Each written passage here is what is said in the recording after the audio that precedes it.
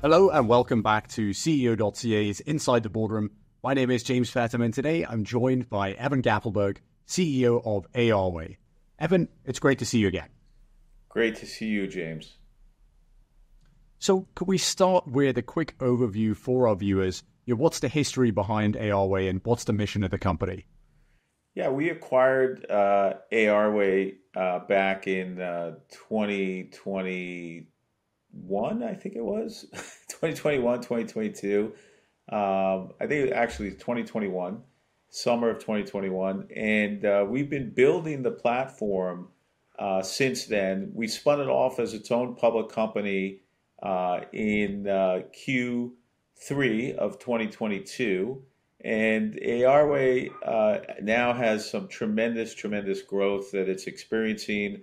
It is a spatial computing platform, so we were looking at the spatial computing world before Apple launched their Vision Pro glasses, and we've created a spatial computing platform that does augmented reality, indoor wayfinding and navigation, and it's starting to really gain some momentum in 2024. 2022, we were just building the tech and laying the foundation in 2023, but really we're seeing a significant uptick in demand in 2024. Yeah, so there's been lots of key milestones, and I want to talk about some news you put out just recently. You're signing a deal with George Mason University for augmented reality campus navigation. Can you tell us about the significance of that development and when will that technology be deployed? So everything we announce is partially deployed already, meaning everybody has signed up to our platform. They use the free version. We have over 4,000, approaching 5,000 spatial maps that are out there. And so, 4,970 at last count of these maps, spatial maps on the platform.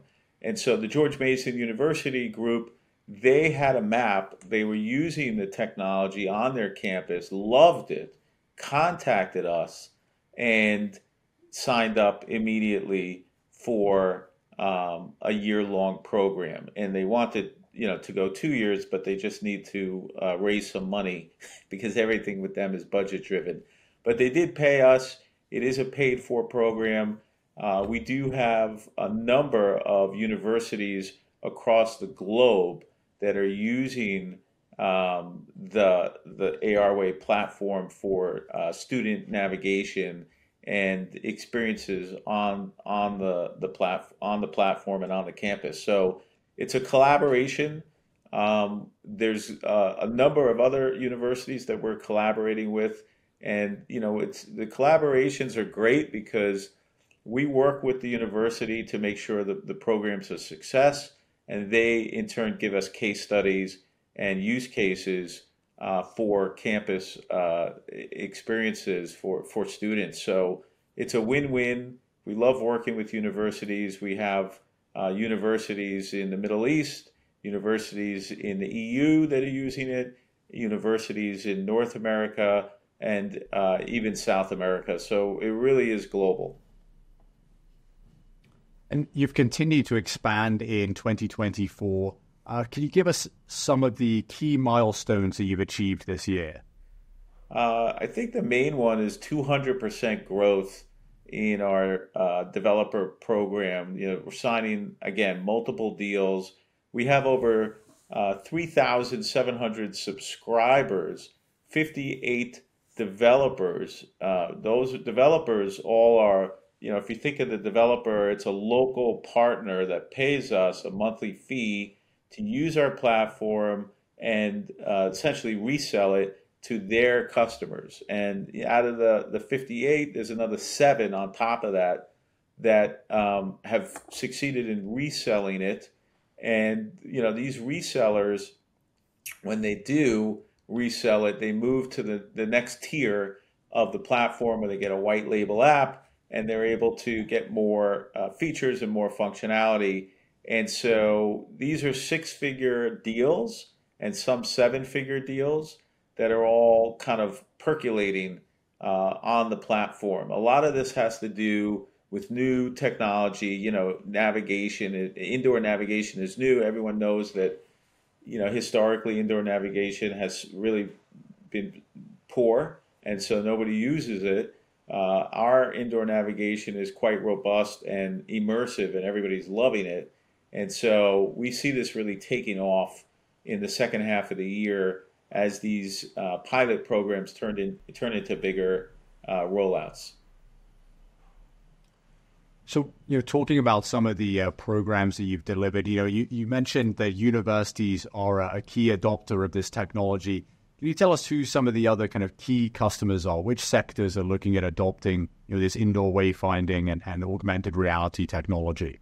Yeah, we're seeing really across many sectors the desire for. We just got an inbound from a soccer team, for instance, that wants it for their stadium. So stadiums and concert venues, makes it easy to find your seat, locate the washrooms, discover vendors, that kind of thing.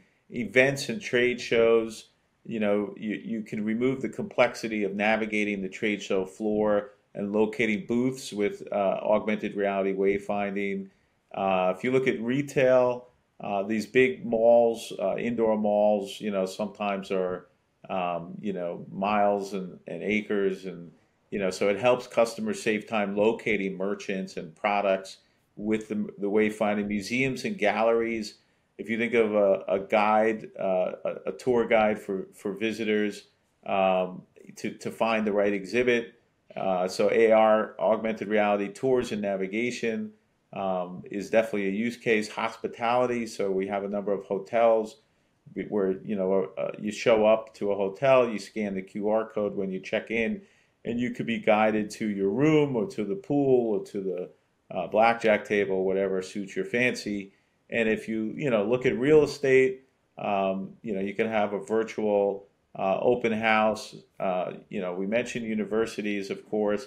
Hospitals are another one. So even construction sites. We've had massive construction site operators say, "Hey, we want to use this to move crews around this multi-acre site, and there's no signage, right? This is just a pile of dirt, and there's no roads.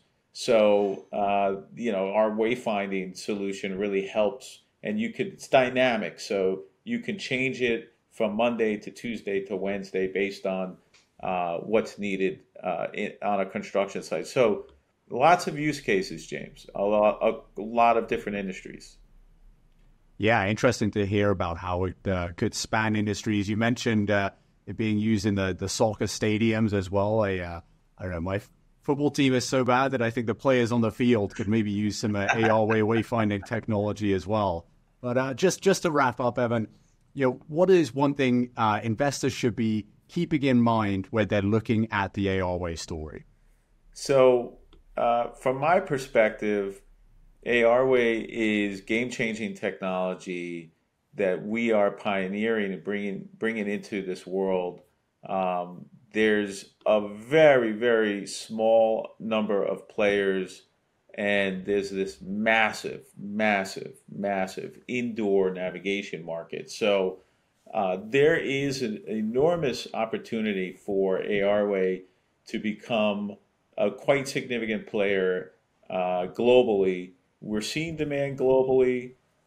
So the demand is showing up. The technology is being built while we're rolling it out. We're reinvesting in our platform so that you can get infinite scale navigation. Right now, there are some limits to how far you can navigate. So those things are going to be solved for and launched in the second half of this year. We're building it now.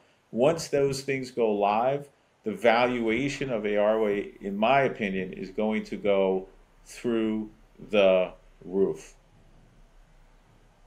Well, I look forward to seeing some more updates from ARway throughout the year. Evan, great to catch up. Thanks so much for joining us. Thank you, James.